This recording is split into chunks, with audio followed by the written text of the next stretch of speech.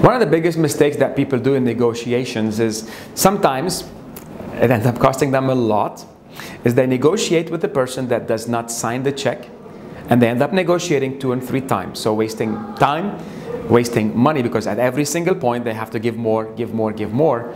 And has that ever happened to you? Well, how to overcome that, I'll share that with you in just a moment. Hi, my name is Ramez Helou. I'm the keynote speaker and founder of the Sales Engine, where I simply speak at events and conferences to inspire, educate, and motivate sales teams to sell more, sell faster, and profitably. So it's a burning question, you know. So what should you do? Well, find out who signs the check and make sure that they're involved.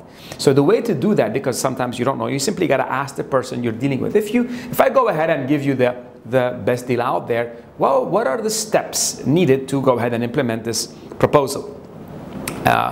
Then they might say, well, I go ahead and sign you the check. You know that, I'll give my okay to this person so they can move forward. Or they might say, I have to speak with that person, and that person's got to check with the other person, and the other person said, describe for you an entire decision-making process. So it's a warning, it's a flag to say, hey, make sure that you're not ready yet to negotiate unless you get to meet the other individuals to ensure that the stakeholders are aware of what you do and what value you bring, as opposed to just the price, because everybody's going to want a piece of that pie.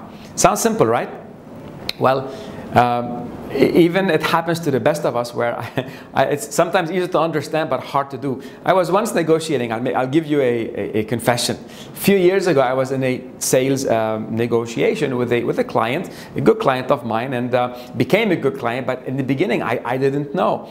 I thought I was negotiating with the person that signs the check, but sure enough, when I got to that part, she said, well, we got to talk with this other person. Now, it was completely out of the scope of sales and the marketing department, but that was a person that owned part of that business and was involved, which I didn't know about. So sure enough, of course, I accepted the meeting. She accepted to meet me, and she asked for more. And of course, I had given more than it make the other person look that they didn't do their job right. So I was kind enough to let her know that, of course, I had done the best. This has been the best deal. So really building value. But at the end, there's that one thing that you can do, that I did, is I gave her a small thing. And in return, I asked for closure. I said, look, if we go ahead and give you this one thing that you're looking for, I really can't do. But this one thing, I'm able to do that just as a sign of good faith, if we go ahead and get the proposal signed today so we can proceed. She said yes, because of course we know that when someone is negotiating with you, they're interested in what you have to offer, and we were able to move forward, and we had a relationship for many more years to come. So this has been a very simple idea, and it's part of what I teach at various events, especially one event called the Sales and Negotiation Bootcamp.